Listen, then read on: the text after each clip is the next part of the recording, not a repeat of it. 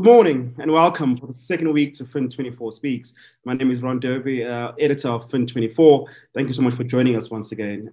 Our guest this morning for the second week is Michael Power, global strategist at 91, formerly Investec Asset Management. Last week we spoke about his views on the future of established Western economic powers, with a particular focus on the rise of the East and in particular China in particular. Today we'll talk about realigning South Africa's economy to meet with those changes and basically keep South Africa's economy relevant into the next decade and beyond, now that we're into the 2020s. We've just published Michael's piece on the challenge of realigning our economy as such. And good morning, Michael. Thank you for joining us once again. Good morning, Ron. This is becoming regular. Yeah, it should be. It's a great fireside conversation, especially in this cold weather. Michael, before we get into that, I guess that's the long-term vision, a medium to long-term vision.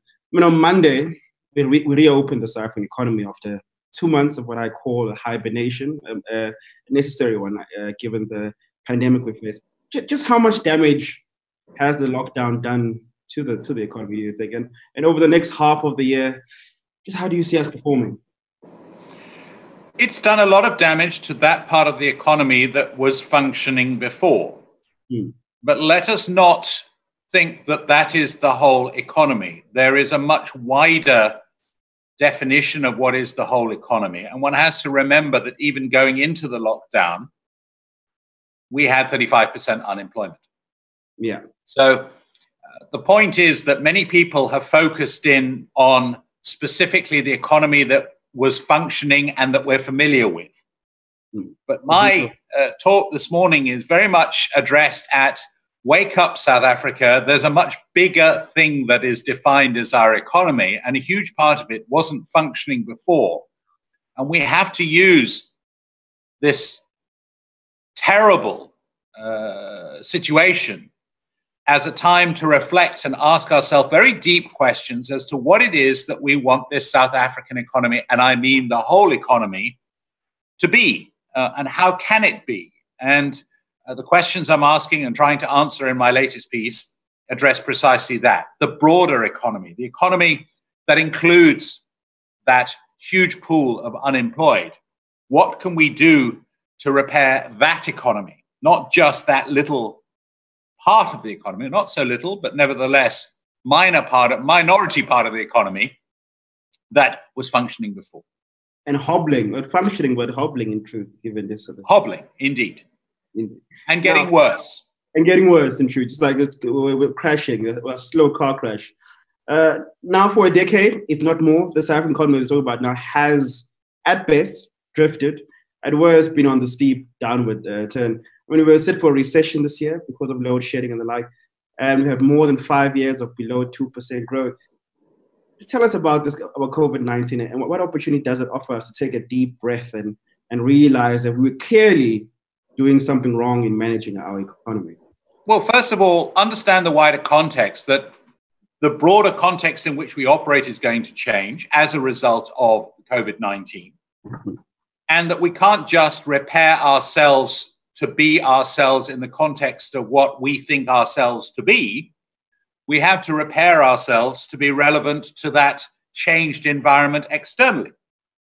So this presents us with that opportunity to think. I know that we're going to come to the whole issue of South African Airways at some point in this discussion.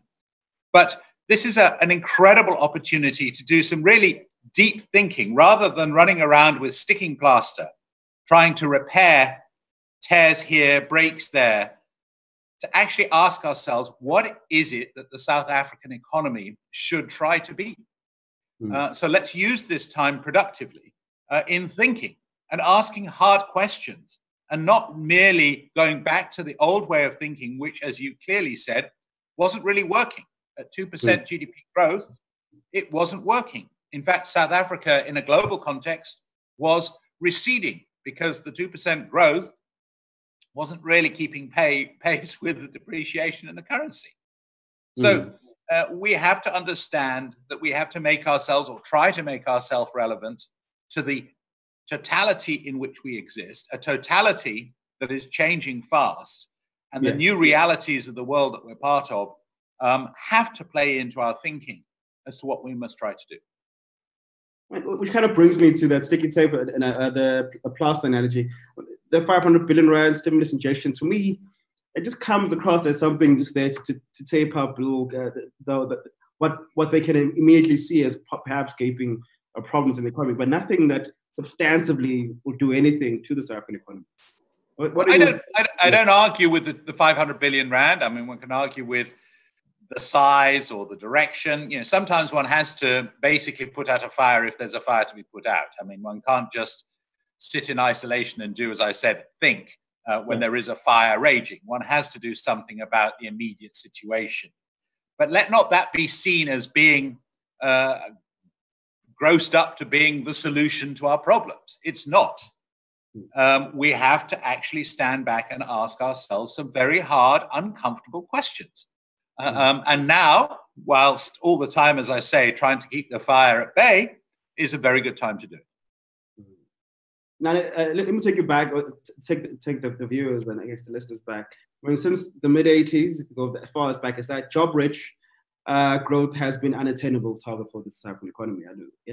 But what has held back the South African economy since as far back as then? People tend to forget that this isn't something that's happened over the past few decades. It's been quite a while that the South African economy has, in a sense, struggled to create enough jobs for the population it has. Well, at the risk of oversimplifying, and it is an oversimplification, it's much more complicated than this. We've essentially put the consumption cart before the production horse. Yeah. And for any economy moving forward, it has to be pulled by that horse, not occasionally pushed. Yeah. So our orientation has been incorrect. We are a developing country. We're not a developed country where, to be honest, I'm not sure whether the horse or the cart is doing the leading. But as a developing country, the horse has to do the leading. We have to pull the consumption behind us, not just live off debt, which is what that consumption potentially would generate. We have to have production. And with the production, if we can get it going, will come the creation of jobs. So our entire philosophy has to be put back to front. Put the horse before the cart. What you described this is a bit similar, I guess, to the US economy without, of course, its size and scale. And of course, we don't have a reserve currency. So it must leave us in a much more vulnerable space, especially to the crashes and so on that comes with highly indebted populations. And part of the problem is that there is buried within the totality of the South Africa that we know, part of the economy that is quote unquote, and I don't really like the term, first world. And people who live in that somehow believe that they can behave like other countries in the first world, not recognizing that actually the totality of South Africa is not first world, it's a developing country. And the priorities that we as a developing country must put to the front must be those of a developing country, not a developed country. So for those who are comfortable and sitting in the middle, who pretend that they live in the developed world, they should not assume the philosophies of the developed world and think that they're relevant for South Africa as a whole. As we venture further into terrain, into the makeup of the South African economy, if you were to describe how the South African economy actually works to a person, would I say just got off the boat in Durban or just crossed the Limpopo with buckloads of money, how would you describe the functioning of the South African economy? If you were like, in the most simplistic term, I guess, for the viewers and listeners. What it does broadly is it digs stuff out of the ground or grows stuff in the ground, and it sells it abroad. And with the proceeds of those sales, it affords a lifestyle to a core, not the totality, that is very good. However, even those sales of minerals and agricultural products, and they're supplemented to some extent by tourism, are not enough to keep South Africa going, even that core going, let alone the totality. And the result is that we have, as a nation, been going further and further into debt. Our debt to GDP ratios have been rising. we live a lot off credit. Mm. Even the economic data as it comes out every month is very much geared towards what's called demand management in economics, the consumption side of the economy. We don't prioritize nearly as much the production side of the economy. Even the US, which I would argue is also heavily demand-led, nevertheless, the most important data point of their month is the non-farm payrolls, which comes out on the first Friday of every month. We don't have that. We have things like consumer data.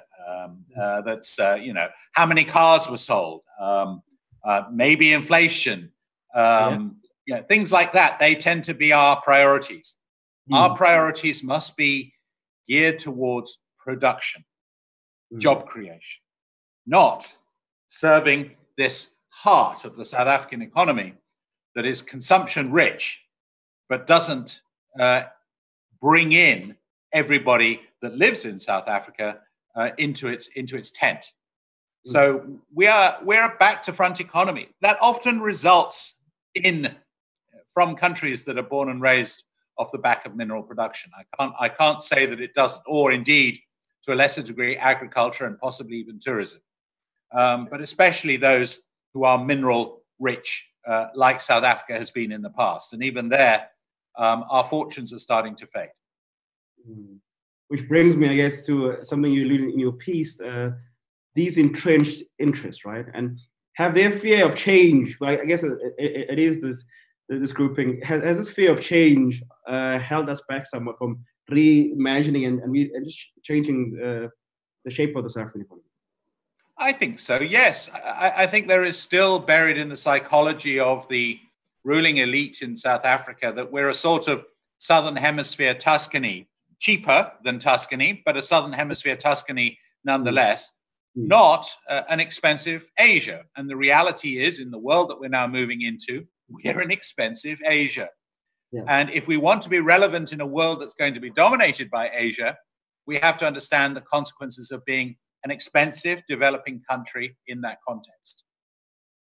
I mean, in your piece, you speak about this week, you've listed 6 big ideas that is to building a South African economy of the next decade to make us, importantly, just as you say, more relevant and not to follow the course of, say, Argentina, which we spoke about last week.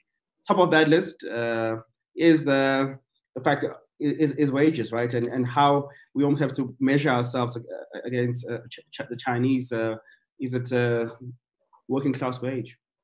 That's exactly right. I've been talking about this for 2 decades, to little avail, I must say.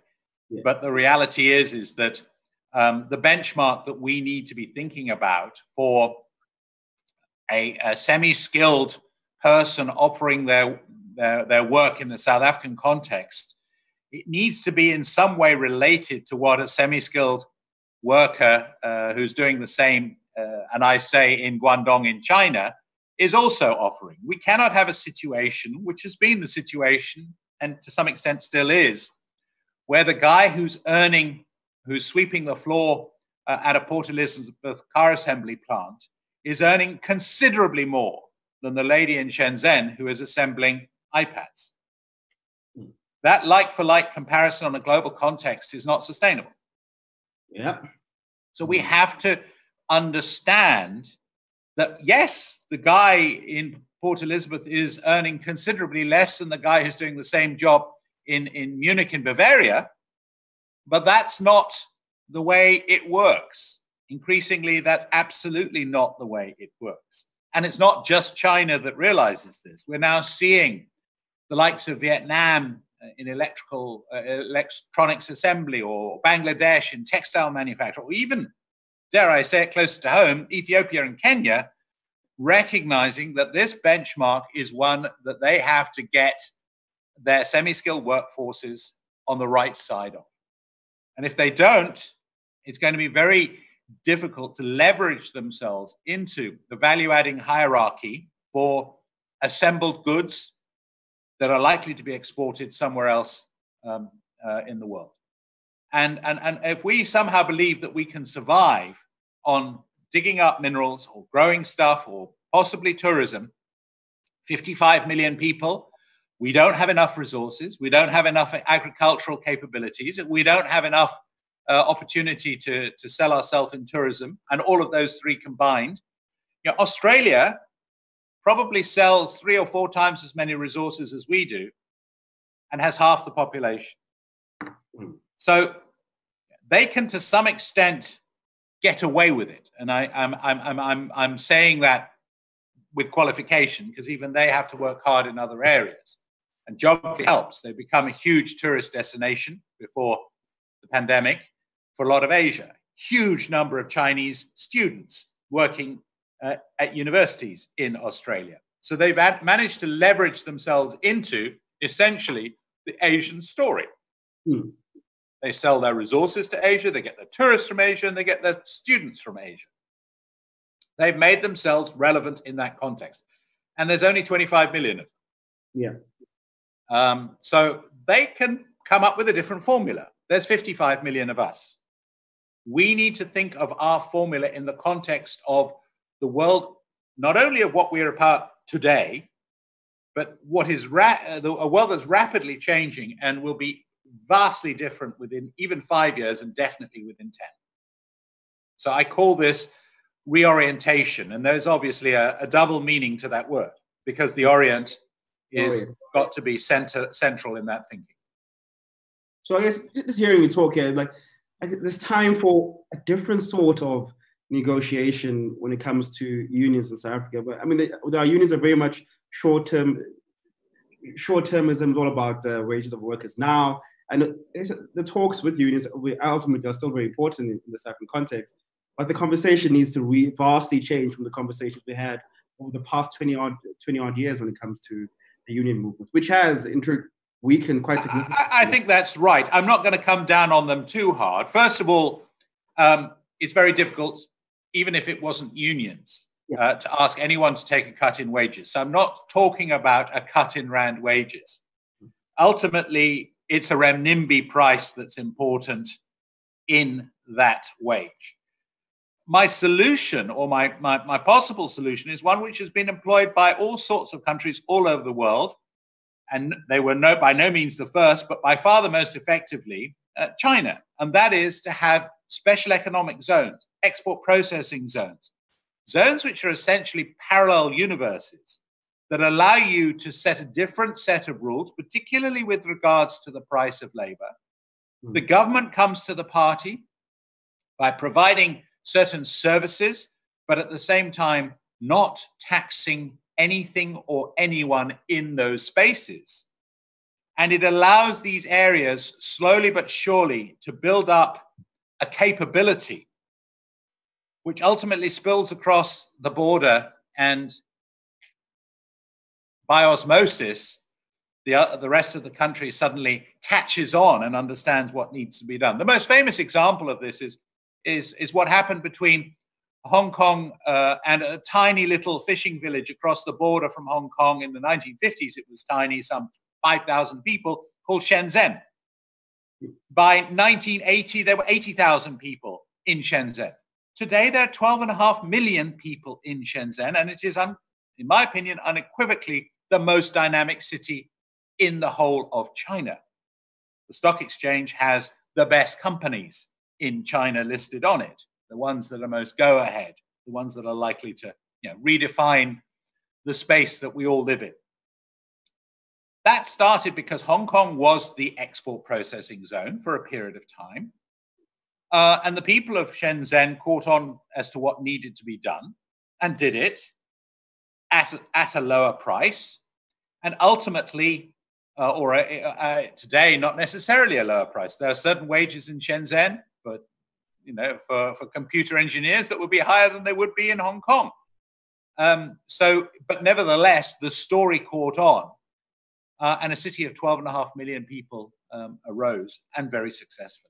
And that was inside, not in the export processing zone, but inside. And we have to understand that we can potentially do the same. So I strongly advocate export processing zones, which is exactly what's happening in Ethiopia, which is exactly what's happening in Kenya. I don't know why we don't embrace them with a vengeance here in South Africa. For goods along the coast, because it's really important to be close to a port if you are essentially exporting. But interestingly, there's an example that comes from Latin America, from Uruguay, where they set up something called a Zona America, which is a services export processing zone just outside of the capital city, Montevideo. And it's hugely successful. They provide services to all over Latin America. None of those services can be imported into Uruguay. But there's a huge number of people that work in that zone and provide banking, architectural, advertising, all sorts of services, computer services all over Latin America. And it's a very successful model. So it's not just about goods, though unquestionably, I see goods being by far the most important, because I think that's going to be the one which will end up potentially employing huge numbers of semi-skilled people here in South Africa. But the government has to come to the party by not coming to the party, by getting out of the way, and by basically letting, and the unions as well, there would be no union representation. Health and safety rules would need to be observed very strictly. But in the export processing zones, essentially, it's a free market, and you let things happen. And if the unions, can't recognize that actually generating jobs for South Africa is the big thing that we all need to do, not just the unions, everybody needs to recognize that, then we're going to continue, as you described, on for the last 10 years of the gentle decline, which could possibly now accelerate into something a little faster, sadly brought on by the pandemic. And this would, these zones would change the game. I remember as a young reporter getting excited by Gqoga and the development of Gqoga. It would change the game for places like Gqoga in the Eastern Cape, which I guess goes to your point about the importance of these coastal towns in this country. Absolutely. And look, it's ready-made and ready to go. Yeah. Government needs to understand, though, that having essentially set the health and safety framework, they need to stand back. They need to encourage foreign investors, not South African companies, to translocate there. This is to bring in new investors and to give them, for a period of time, it can be limited, 15 years, like free rein to get jobs in there and to re-export. What this is part and parcel doing is putting that production horse ahead of the consumption cart. And in the process, perhaps most importantly, generating jobs.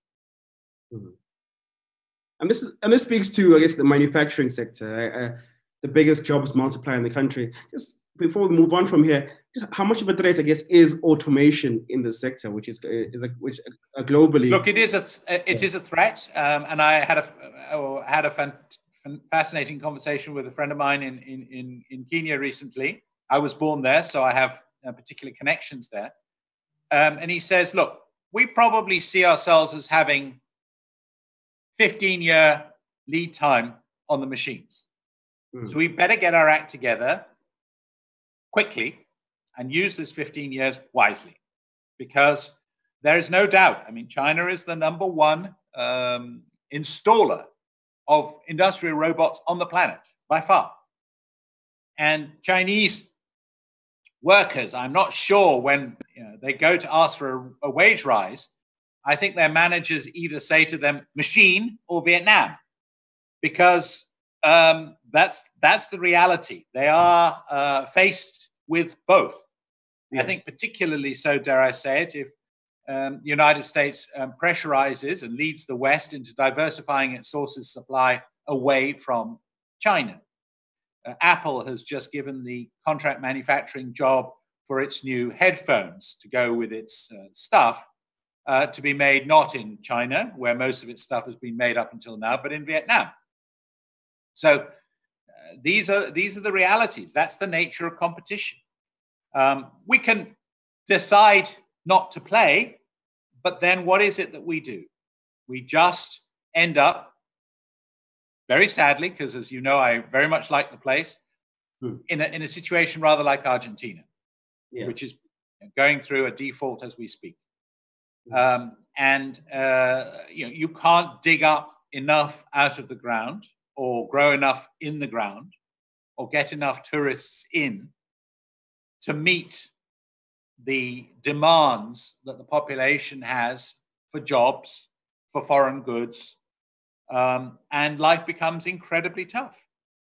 Mm. I mean, going now to these changes and the relevance of South African economy, in 480 odd years, you've said, as you point out in your piece, the West, it's been about the West. The world's been dominated by that. With that end seemingly now, how important will the East really be to us, and how do we ensure our economy is geared towards that Atlantic Ocean and you said the Indian Ocean, away from the Atlantic Ocean rather, and towards the Indian Ocean, the Indian Ocean basin? Look, I think that first of all, recognize our geography. Where are we?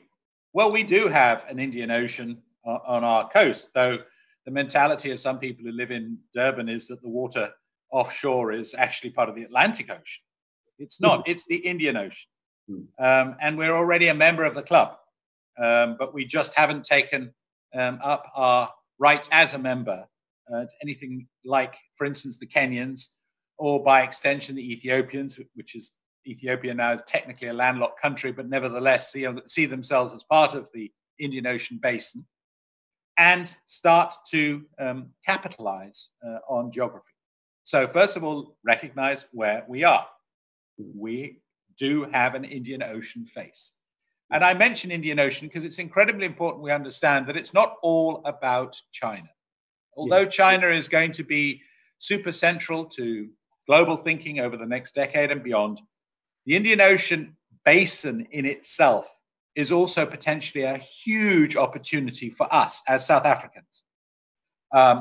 There are a lot of people, 2 billion people living around the Indian Ocean, obviously led by the Indian subcontinent. But we have a much closer cultural affinity. It's not just because we play cricket, for instance, to the Indian subcontinent. Australia's on one side. Indonesia, which many people here in Cape Town understand played a huge part in our cultural origins. The Cape Malay is actually Cape Indonesia. So we have that connection. We have connection to the East African coast. And so I think we need to understand that the way that we play the Asian story is through the Indian Ocean basin. That's going to be our right to be a member of the club. Yeah. And we must understand that. We have good geography in that regard because we are a member of that club, but we also, and it's not as if the West is going to disappear overnight, have very good sea connections to the West. So we play our position to our advantage. And we play it through being a member of the Indian Ocean Club. Political alliances, such as BRICS, where we kind of really squeezed our way onto that list. Of course, it's quite perfect that we are the last S there on BRICS. Is it a useful alliance in the future, despite, I guess, the madness of Brazil's leader? No, not really. It was a convenient, it was an acronym that worked for about 5 years in the investment world. Much more interesting would be a group that was centered on everybody who borders the Indian Ocean. That would be a much more powerful club. And I really could see that, to some extent, dare I say it, and I'm provoking a response here, a club that would not have to include China. And that would be a very interesting club to be a member of. And I think has a dynamism, has a potentiality that we could really make a very good contribution towards. Not to involve China, why? Well, China's not a member of doesn't border the Indian Ocean. I mean, it's it's just it's just a sort of fact of geography. Yeah. I don't mean specifically to exclude China, but sometimes when there's a whale in the bath, there's not much room for the other fish to swim around. That's true. That's very true. I don't know. Speaking of moving on back to the South African economy, I'm speaking to the South African Reserve Bank governor later this morning, and I'm sure he'll be interested in what you have to say about the supportive role the bank should play in the country. I mean, historically, you've never been a supporter of inflation targeting. I think it was introduced towards the end of the 90s. Are you still skeptical about it today? And what's your view of the mandate of the Reserve Bank? Look, I think everybody in the world who's thinking hard about the concept of inflation targeting at the moment, whether they may have been a supporter of it in the past or not, realizes that the environment that the world is part of today, broadly speaking, doesn't require active inflation targeting. If anything, and speak to the ECB or the Bank of Japan in this regard, their inflation targeting amounts to trying to keep prices up, not down. Yep. And I don't think that was the original intention of the New Zealand central bank when it set up inflation targeting back in the 1980s. And any other bank that's employed it ever since, central bank that's employed it since, the idea was to keep prices down. Yeah. Now we are faced potentially with what's called disinflation, but possibly even outright deflation in quite a considerable number of parts of the world. And that creates a whole different operating environment. So whether I liked it or not over the last 20 years, to some extent has been superseded by events. Yep. We now recognize that the environment in which we're part of is actually not one that highly prizes inflation targeting. Investors who look at countries today do not give them high marks because they are following inflation targeting. It's no longer regarded as a sort of a badge of honor. Much more important is understanding how that monetary authority is working within the context of the world that we're now part of. And that's complicated. And it's different. I don't say there's a universal approach that everybody needs to follow. Everyone should essentially create an appropriate response that works for them.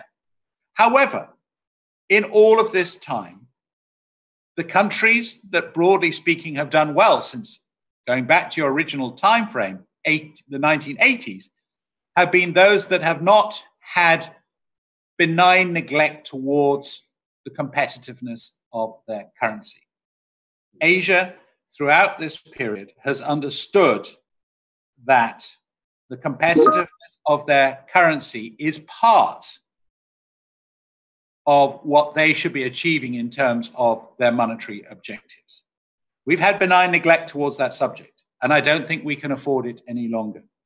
However, lucky for us, though not necessarily the route by which we got here, we're now in a position where, going back to an earlier comment, the renminbi price of labor for semi-skilled worker in South Africa is much closer to the prevailing rate in much of Asia. We have essentially not seen our wages in renminbi rise very much over that 20, 30-year period. Meanwhile, wages in Asia have risen and the gap has narrowed. Yeah. We now have to make sure that we close the gap, bridge the gap. And that's where export processing zones come into the equation.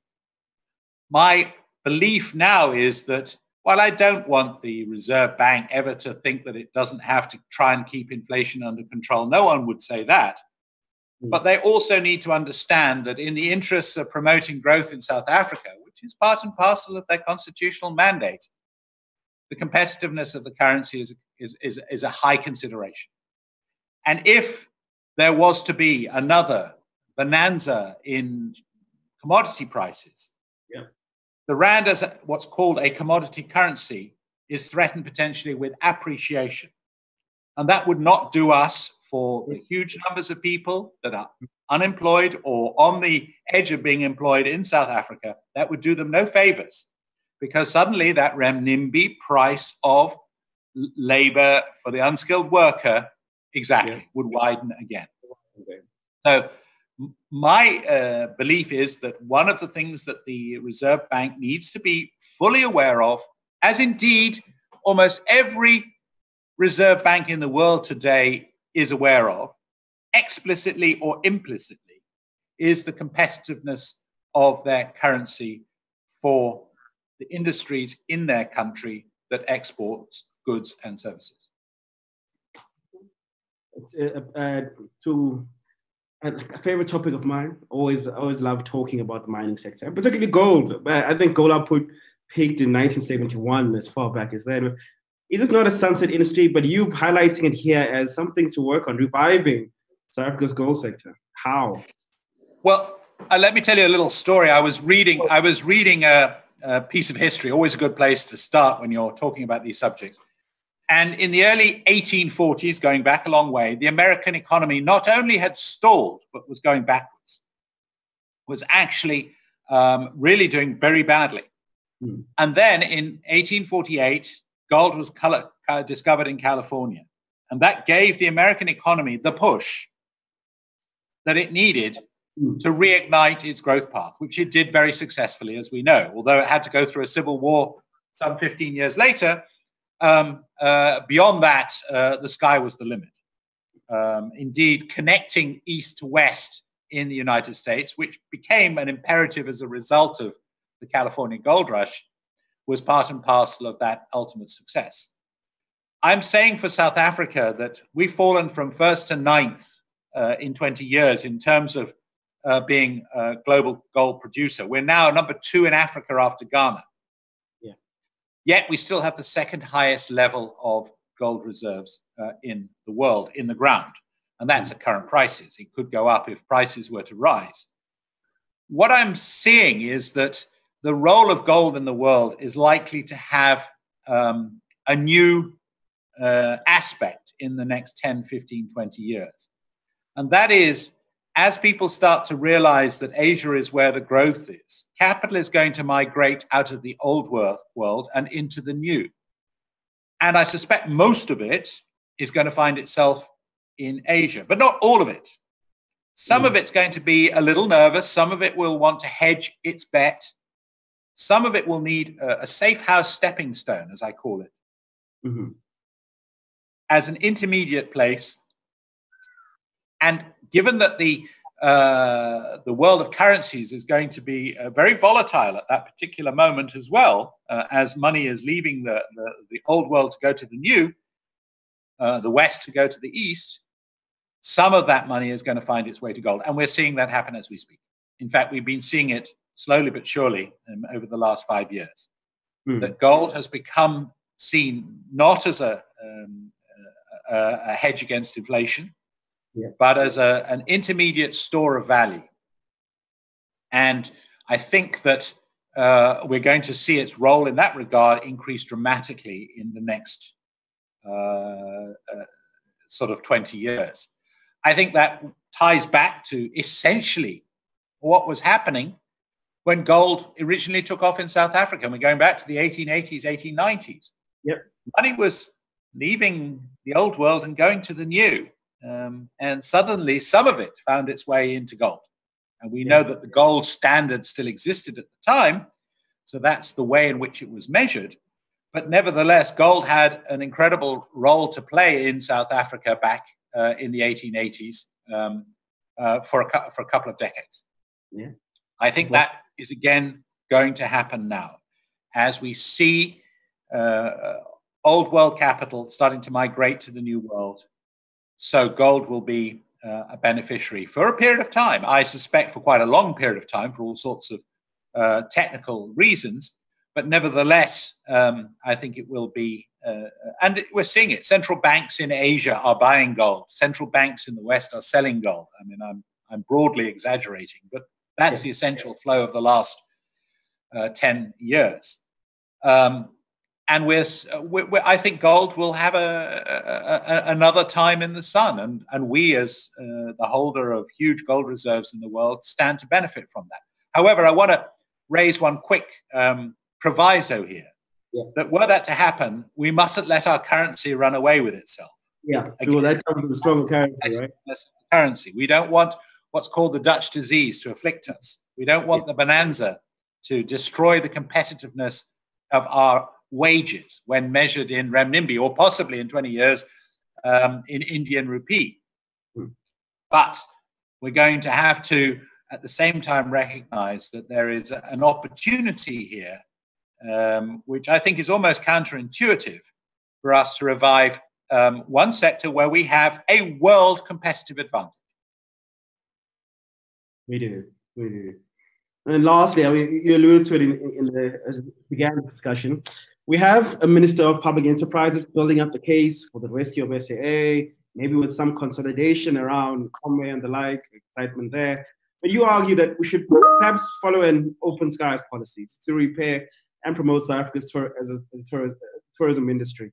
Explain just how you think an open skies policy is just a way to like rethink our imagining of the airline industry. Well, Singapore has an open skies policy. Open skies essentially allows anybody who can secure landing rights, who has a properly functioning airline that meets with all the health and safety requirements, to fly to your country. It's not done on a government-to-government level of a negotiation. Once they've secured those landing slots, they basically come to your country.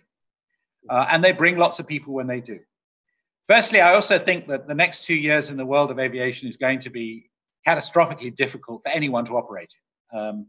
I also talk about what's called the LATAM model. Well, LATAM this last week filed for Chapter 11 bankruptcy. Latin America's largest airline, following Avianca, its second largest. It's not going to be an easy time for airlines. We're seeing Lufthansa negotiating a 9 billion euro bailout with the Germans. The North American airlines are all doing the same. The reality is the airline business, even before we went into this, was undergoing an assault from what is called the super connectors. And the super connectors are 4 airlines, broadly speaking, all based in our time zone. They are famously Emirates, Etihad, Qatar, and Turkish.